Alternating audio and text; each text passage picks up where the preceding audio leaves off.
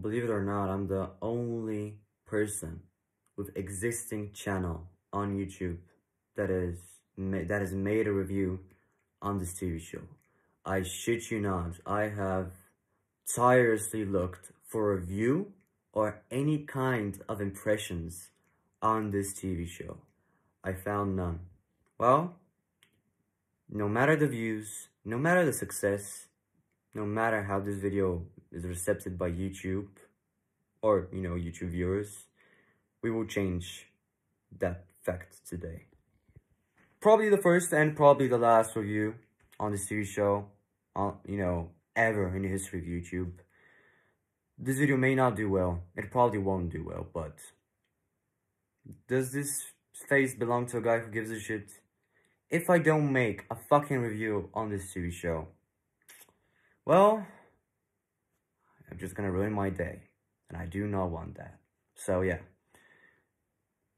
Today I'm talking about the most underrated, the most uncommercialized, unmainstreamed,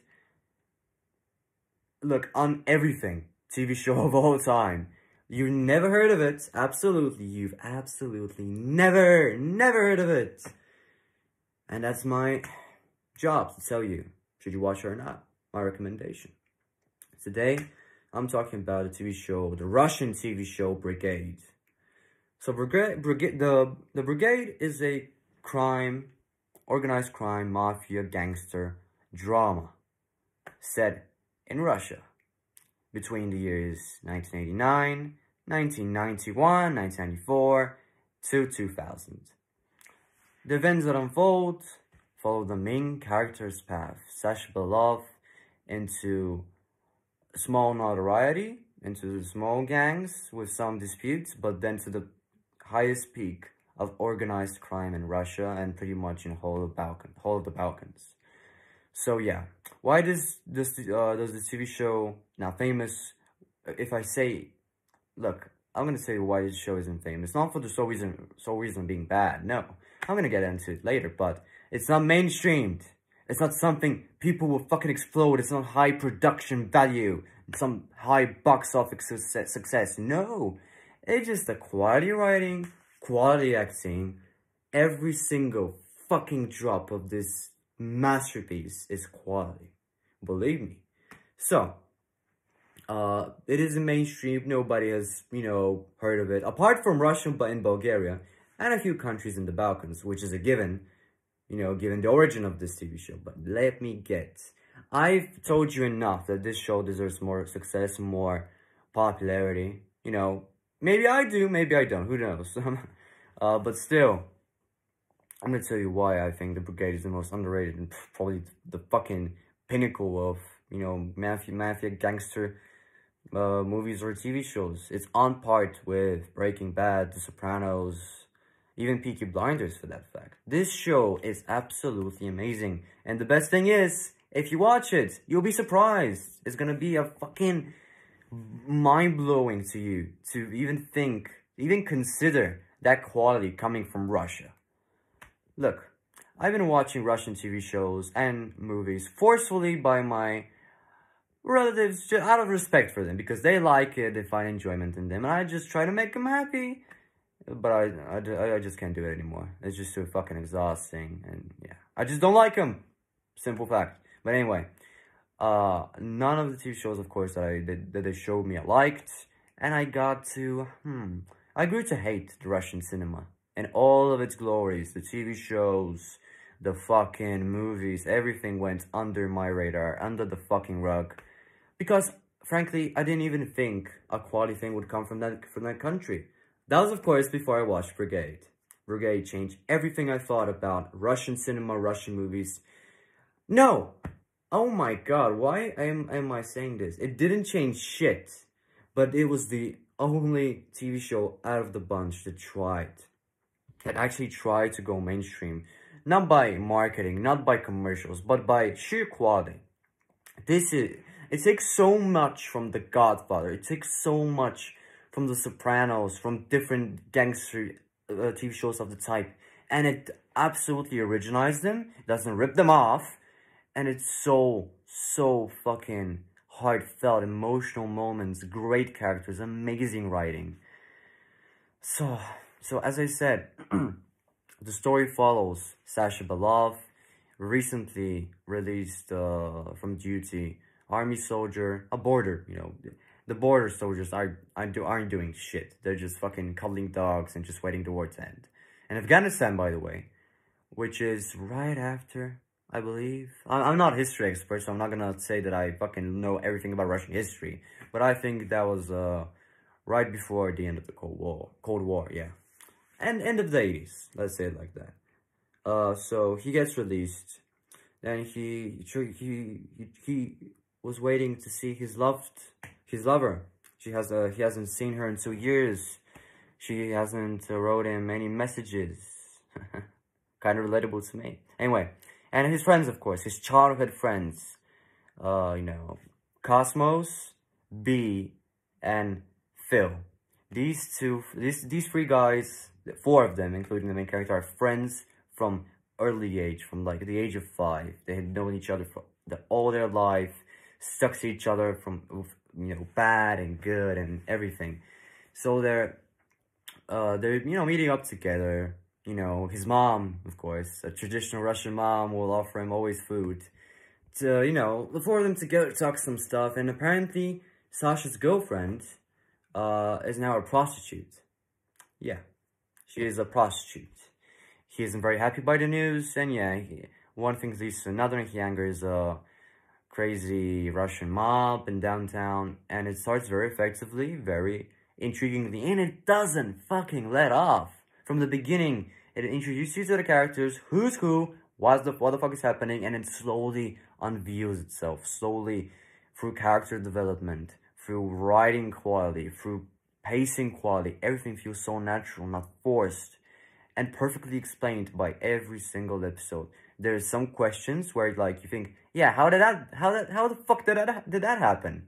Next episode, they still aren't explaining this. Next episode, why the fuck are they not explaining it? And 2 episodes later, they explained it, everything is clear. No criticism left for you to say. Anyway, so I'm not gonna tell you more than the start, because believe me, just avoid as many spoilers as you can. Avoid as many spoilers as you can. I mean, it's hard, to have any spoilers on this because it's not famous at all. But accidentally, 1 in a million chance if you see a scene or the amazing, masterful, one of the best soundtracks I've ever heard in anything. If you see the soundtrack, you'll see some images of the TV show. So yeah, mind you, spoiler then if you go to YouTube and see the soundtrack, which is the most famous thing about the show, unfortunately, which is amazing in of itself, but the show is pretty criminally underrated as well. Still, avoid spoilers for anything, not only for this TV show. In generally, don't fucking look at spoilers. It ruins everything, in my opinion, at least. But still, maybe you enjoy spoilers. I don't know. Maybe you have some kind of fucking fetish for them. I don't know. Still, amazing characters, amazing writing.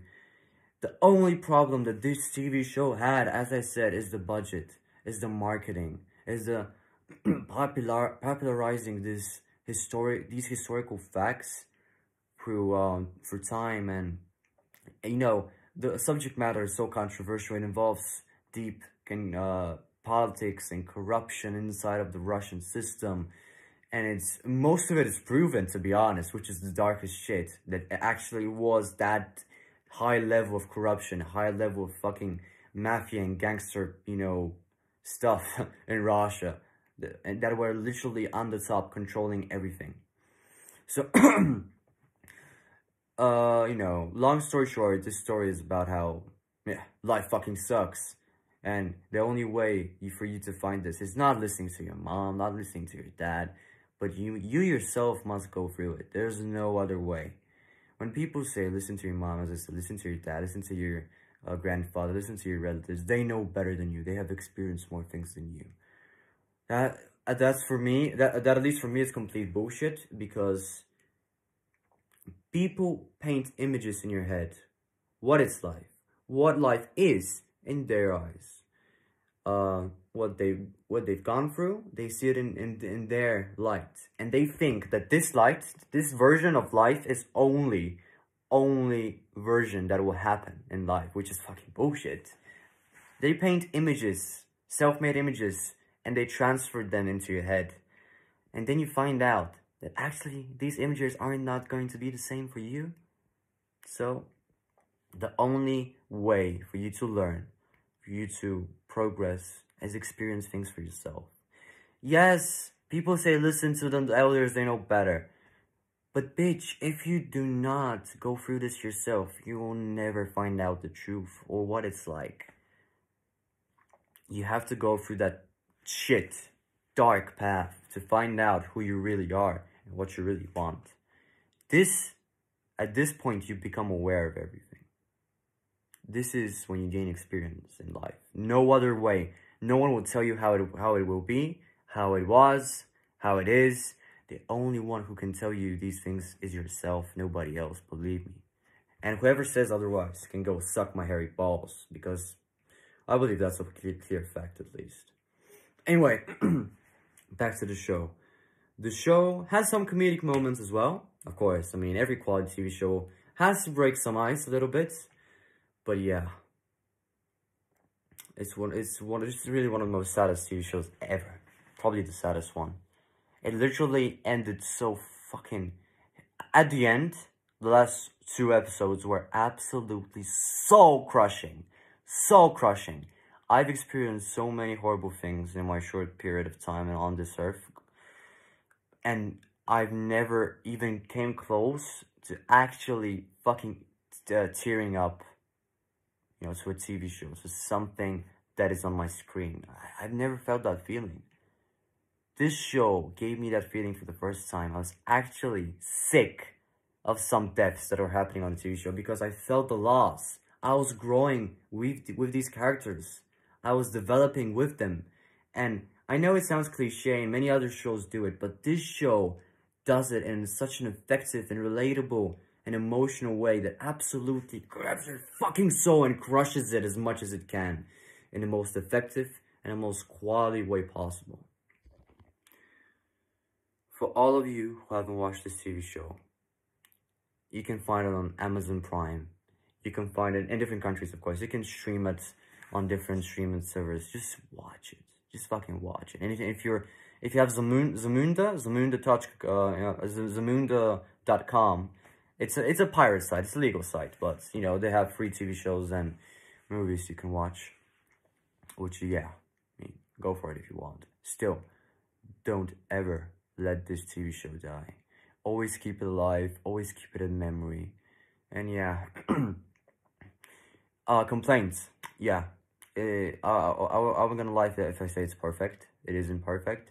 It had some pacing issues, which is due to the small fucking budget. Look, listen.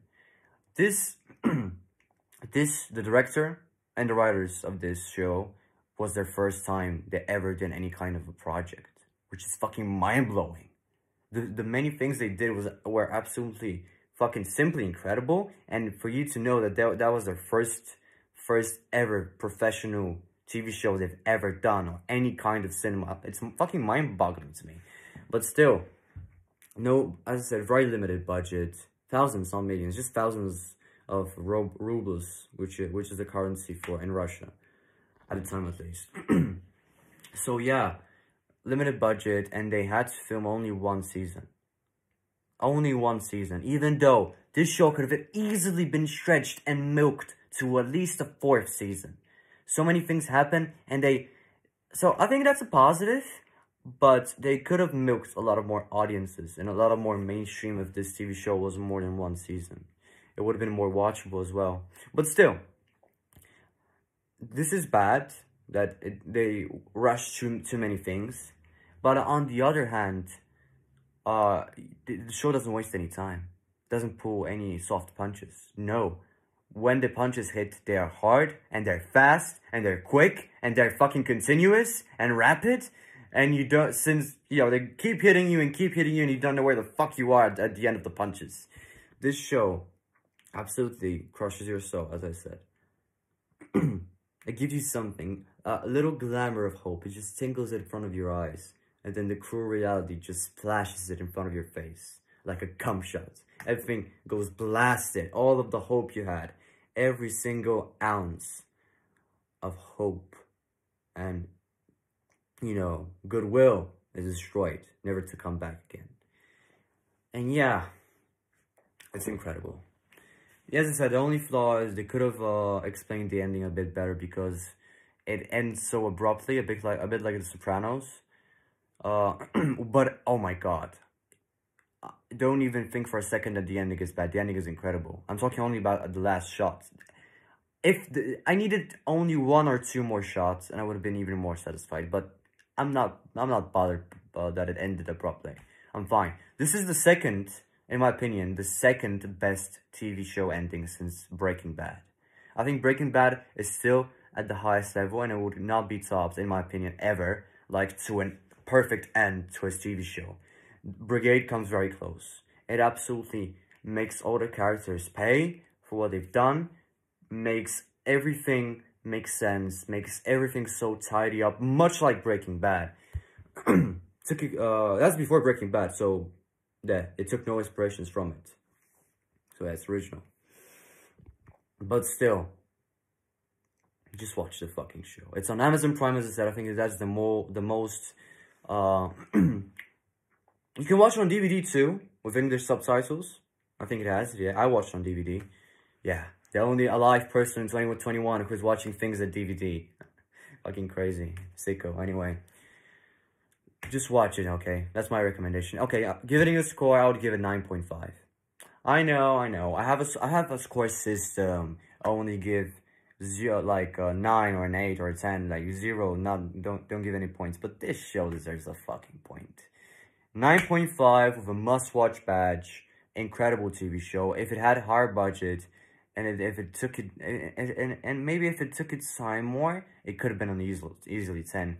But what it offered to you was simply incredible and unforgettable experience, with one of the best music, one of the best soundtracks I've ever heard in anything, one of the best characters, main characters to be honest, Sasha Baloff. So many incredible plot lines and moments, and it's so fucking good. Do yourself a favor and watch.